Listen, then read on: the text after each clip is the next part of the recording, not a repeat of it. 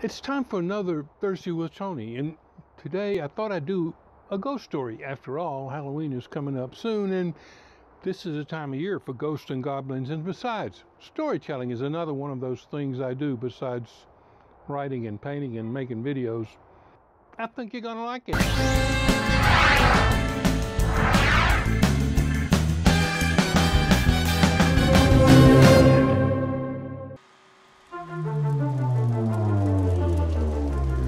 This is a story of a young lady named Diane. Diane Ingram was her name. Her father was Cornelius Ingram, and he was one of the wealthiest landowners in the area. Diana's mother, and she was an only child, had died when she was very young, so she lived with her father. She looked in a mirror that day, and sure enough, the golden curls surrounding her face, so pearly white with a slight blush of red on her cheeks and sparkling blue eyes. She cinched the belt up a little tighter, smoothed down her dress, and realized, sure enough, at 16 years old, she was really becoming a woman. Diana was, of course, the apple of her father's eye, who was a very, very wealthy man. And sure enough, when she came down from upstairs and came down the grand staircase there to the great room in the plantation, were her father to be entertaining guests, they would all stop, and not a word would be spoken, but their eyes would follow Diana down the stairs. Now, it seems now here of late, Diana had taken an interest in horses. Now, of course, that was easy to understand because her father was one of the most famous horse breeders in the area. As a matter of fact, his horses seemed to always win local races. His black stallion Midnight was famous throughout the colony.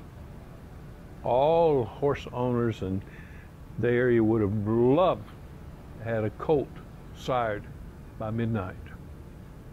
Every day Diana would go to the stables and have the groom saddle a horse for her, and she'd ride about the plantation. On her way to the stable, she'd invariably stop by the blacksmith shop, where she could hear the clang of metals, and she'd peer through the window, and hopefully she would see young Sean O'Sullivan. He was the blacksmith's helper, indeed his trainee. He was learning to be a blacksmith. Sean, like many people on the plantation, were indentured servants.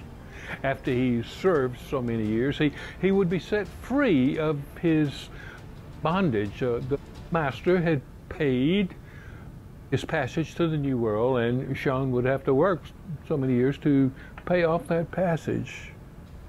She looked at him, the young man, stripped to the waist, the bulging muscles, the power at which the hammer came down on the anvil, flattening out the glowing red metal.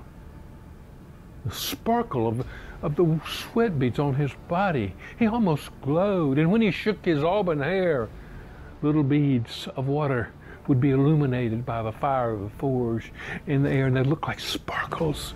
She felt her cheeks redden and blush. But she had to go to the stable, and she continued on to the stable. But it seems that every day as she went for a ride, she would linger more and more at the blacksmith's window, looking at the young blacksmithy. Her father noticed her interest in the horses, and he was quite concerned at interest, and so one day he followed her, and he noticed that she stopped by the smithy's shop for a minute, and then she disappeared inside, and he peered through the window, and he could see his lovely daughter in the arms of the half-naked Irishman. He was angry at first, but then he decided he simply must stop this, perhaps without her even knowing. So he contrived a plan. That night after dinner, he said, Diana, dear, I would like for you to do me a favor. Oh, yes, Father, what can I do? And she said, he said, you know, your Aunt Myrtle in Monk's Corner, who lost her husband last year, is suddenly taken ill. I wonder if you could go and spend a few days with her and perhaps help her around the house. Sure, Father, I would be glad to do such a thing. And so she did. She journeyed to Moncks Corner, a mere 8 or 10 miles away, but quite surprised when she got there, and it appeared her aunt was in good health, but she questioned not and decided that she would stay. Having been there a while, she thought over the events leading to her getting there, and she realized that she had been a victim of her father's ploy. What could she do? She had not a plan. Obviously, her father loved her and meant the best for her, but then there was Sean. One night, as she was about to go to bed, she heard a knock on the door. She went to the door and opened it, and who should appear in the doorway but Sean himself? He said not a word, but with a nod of his head, he indicated that she should follow. She quickly grabbed the scarf off a chair and followed him out. Sure enough, there at the hitching post was Midnight, her father's favorite black stallion. Sean jumped aboard the horse and reached down and grabbed him. With one sweep of his arm, he threw up behind him. She grabbed around his waist and held on tight as the big horse started to move out through the marshes, by the rice fields, on the way back to her father's plantation in Goose Creek. He was such a fast big horse, and she could hear him breathing and snorting. The moon followed him through the marsh, and the big horse was so fast. Surely she realized they were outrunning the shadows, but her arms around her, Sean, he felt so cold. So she took the scarf that she had around her head, and she wrapped it around his neck to keep him warm. Soon, they were at her father's plantation, and she bounded up the front steps, past the tall columns, and knocked on the door, while Sean, of course, took the horse to put it away. Old Mose came to the door. Oh, he was so very, very old and moved so very, very slow. And sure enough, her father had obviously heard the noise and came downstairs in his robe and Diana, why are you here? And she says, I thought there was something wrong with you, Father. I was over at my aunt's, and Sean came and he got me. And he said, oh, really? Come inside. You look a bit cold. Perhaps you can get warm. And she went to the giant, huge fireplace and stood for a few minutes. And you said Sean came to get you there? Why, yes, he did, Father. We rode back on Midnight. Ah, what a fast horse. And he looked at her almost quizzically, and he says, and I'm sorry, dear, but there's something, there's something I have to tell you. And she says, well, what is it, Father? What is it? Whatever can it be? Diana, I don't know exactly how to tell you this, but 2 weeks ago, a couple of fortnights, Sean, the blacksmith's helper, was shoeing a horse. And while he was doing it, the horse got spooked, and I don't know why, but the horse kicked him right in the head, and he died instantly, dear. But Father, that cannot be. I came here with Sean. I came here with him on Midnight. I'm sorry, dear. I'm not sure what happened, but it wasn't Sean.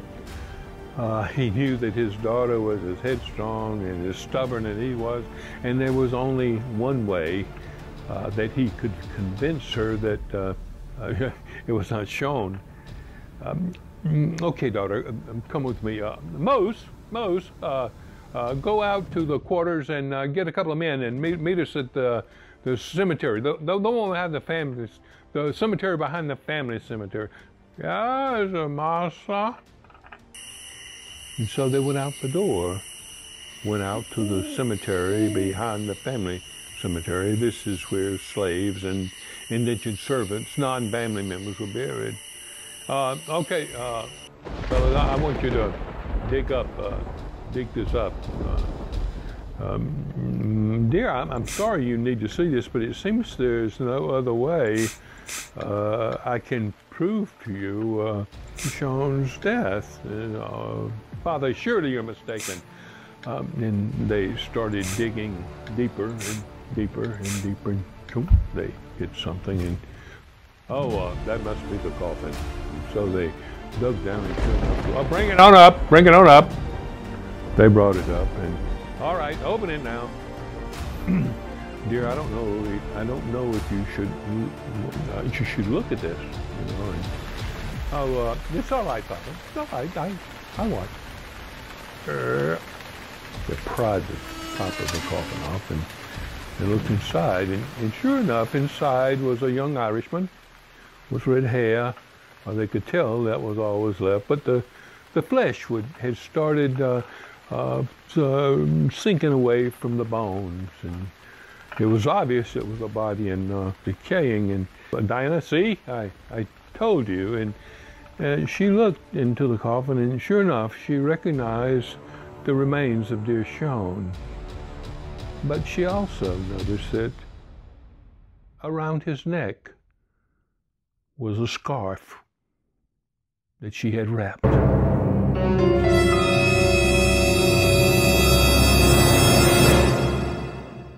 Thanks for watching this video. Don't forget to subscribe and share the video with your friends. A thumbs up helps my channel grow too. Other videos are available, as you can check out my playlist as well as what's coming up next.